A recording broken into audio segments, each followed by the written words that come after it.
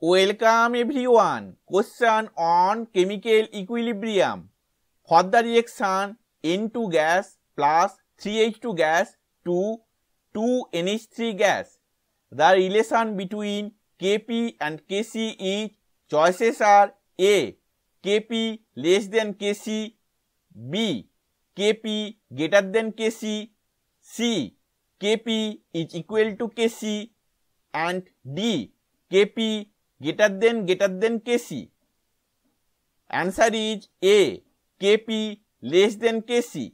Explanation we will see in the next slide. The given reaction is N2 gas plus 3H2 gas to 2NH3 gas. We know Kp is equal to Kc into RT to the power del N, where del N is equal to difference in number of moles of gaseous products and reactants. At first, we calculate the value of del N. So, del N is equal to 2 for 2 moles of gaseous products NH3 minus 1 for 1 mole of gaseous reactant N2 minus 3 for 3 moles of gaseous reactant H2 is equal to minus 2.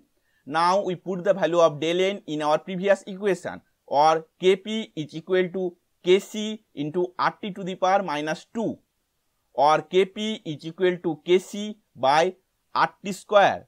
So, Kp less than Kc. Thank you for watching this video.